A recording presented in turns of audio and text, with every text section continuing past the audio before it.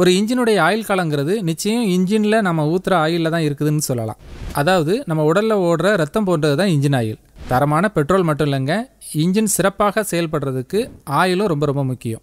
இன்ஜினுக்குள்ளே உண்டாகிற உராய்வுகள், ஹீட் ஆகிறது, இதெல்லாம் குறைக்கிறது தான் இதனுடைய வேலை. நம்ம பாடியில் இருக்கிற ரத்த நாளங்களில் எப்படி அடைப்பு ஏற்பட்டால் ஹார்ட் அட்டாக் வருதோ அதே போல தான் இன்ஜின் ஆயில் சீராக ஃப்ளோ ஆகலைனாலும் இன்ஜினுக்கு அட்டாக் வந்து சீஸ் ஆகிடும். ஆனால் கார் வச்சிருக்கிற பலரும் இந்த இன்ஜின் ஆயில் விஷயத்தில் கொஞ்சம் அலட்சியமாகவே இருந்து வர்றாங்கன்னு தான் சொல்லணும். எந்த நிறுவனத்தினுடைய இன்ஜின் ஆயிலாக இருந்தாலும் சரி, அது பல தரங்களில் வருது. ஒவ்வொரு தரத்திலான இன்ஜின் ஆயில்களையும் ஒவ்வொரு தர வாகனத்திற்கு பயன்படுத்தணும். இன்ஜின் ஆயிலுடைய அடிப்படையான விஷயங்களை பற்றி தான் இந்த வீடியோவில் தெரிஞ்சுக்க போகிறோம். வாங்க வீடியோக்குள்ளே போகலாம்.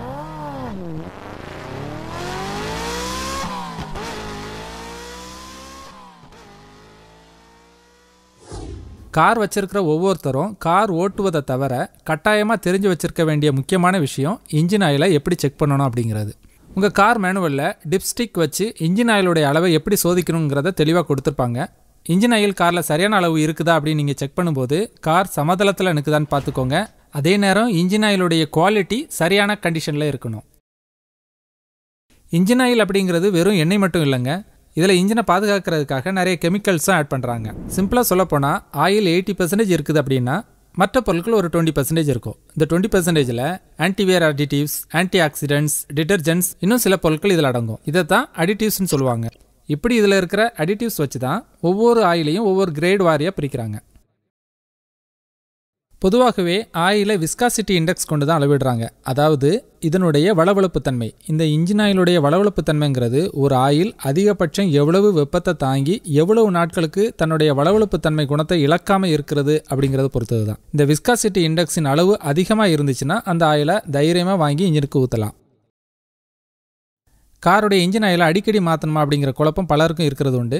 கார் மேனுவலில் குறிப்பிடப்பட்டுள்ள கிலோமீட்டர் அல்லது குறிப்பிட்ட சர்வீஸுக்கு இடையில் இன்ஜின் ஆயிலை மாற்றினாலே போதுமானது. பெரும்பாலும் ஒவ்வொரு 10,000 கிலோமீட்டருக்கு மேலே இன்ஜின் ஆயிலை நம்ம யூஸ் பண்ணக்கூடாது. சர்வீஸ் செய்யும்போது பெரும்பாலான சர்வீஸ் சென்டரில் இன்ஜின் ஆயிலை டாப் அப் செஞ்சிடுறாங்க. காருக்கு இன்ஜின் ஆயில் மாற்றும்போது மோஸ்ட்லி நிறைய பேருக்கு வர்ற டவுட் என்னென்னா, சாதாரண மினரல் ஆயில் யூஸ் பண்ணலாமா இல்லைனா சிந்தட்டிக் ஆயிலை யூஸ் பண்ணலாமா அப்படிங்கிறது தான். என்னை பொறுத்த வரைக்கும் காருடைய முதல் 20,000 கிலோமீட்டர் வரைக்கும் சிந்தட்டிக் ஆயிலை யூஸ் பண்ண வேண்டாம். அதுக்கப்புறமா உங்கள் காருக்கு ஏற்ற சிந்தட்டிக் ஆயிலை தாராளமாக யூஸ் பண்ணிக்கலாம். சிந்தட்டிக் ஆயிலுடைய ரேட் கொஞ்சம் அதிகமாக இருந்தாலும் இதில் அட்வான்டேஜஸ் பார்த்தீங்கன்னா நிறையவே இருக்குது. இப்போ வர்ற லேட்டஸ்ட்டான கார் இன்ஜினுக்கெல்லாம் சிந்தட்டிக் ஆயில் தான் ஊற்றணும். சிந்தட்டிக் ஆயிலில் பெரிய அட்வான்டேஜ் என்னென்னா, கிளைமேட்டுக்கு ஏற்ற மாதிரி அது தன்னை மாற்றிக்கும். அதாவது அதிகமான வெப்பமான டைமில் ஸ்டேபிளாகவும் பனிக்காலத்தில் லிக்விடாகவும் மாறிக்கிற தன்மை இதுக்கு இருக்குது. அதனால தான் இதனுடைய விலையும் கொஞ்சம் அதிகம். இன்ஜினுக்குள்ளே இருக்கிற பிஸ்டன்கள் ஒன்றோட ஒன்று உரசும்போது ஹீட் அதிகமாக ப்ரொடியூஸ் ஆகும். இப்படி அதிகமாக ஹீட் ப்ரொடியூஸ் ஆகி சீக்கிரமே அந்த பிஸ்டன்கள் வந்து தேஞ்சிடும். இதை கண்ட்ரோல் பண்ணுறதுக்காக தான் நம்ம லூப்ரிகண்ட் யூஸ் பண்ணுறோம். இந்த லூப்ரிகண்ட் தான் இன்ஜின் ஆயில். இந்த இன்ஜின் ஆயில் குறிப்பிட்ட காலத்தில் அதனுடைய வளவளப்பு தன்மையை இழந்துடும். இப்படி அதனுடைய வளவளப்பு தன்மை அது இழந்துட்டாலோ அல்லது இன்ஜின் ஆயிலுடைய அளவு குறைஞ்சிட்டாலோ இன்ஜினில் ஹீட் அதிகமாக ப்ரொடியூஸ் ஆகும். ஸோ இன்ஜினுக்குள்ளே இருக்கிற பிஸ்டனுடைய ஷேப்லாம் மாறிட்டு இன்ஜின் வந்து சீஸ் ஆகிடும். 7 கடல் 7 மலையெல்லாம் தாண்டி இன்ஜினை பாதுகாக்கணும்னு அவசியம் கிடையாது. இன்ஜினுக்கு கரெக்டான இன்ஜின் ஆயிலை ஊற்றி ஒழுங்காக பராமரித்தாலே போதும், இன்ஜினுடைய ஆயுள் காலம் அதிகரிக்கும். இந்த வீடியோ கண்டிப்பாக உங்களுக்கு யூஸ்ஃபுல்லாக இருந்திருக்கும்னு நினைக்கிறேன்.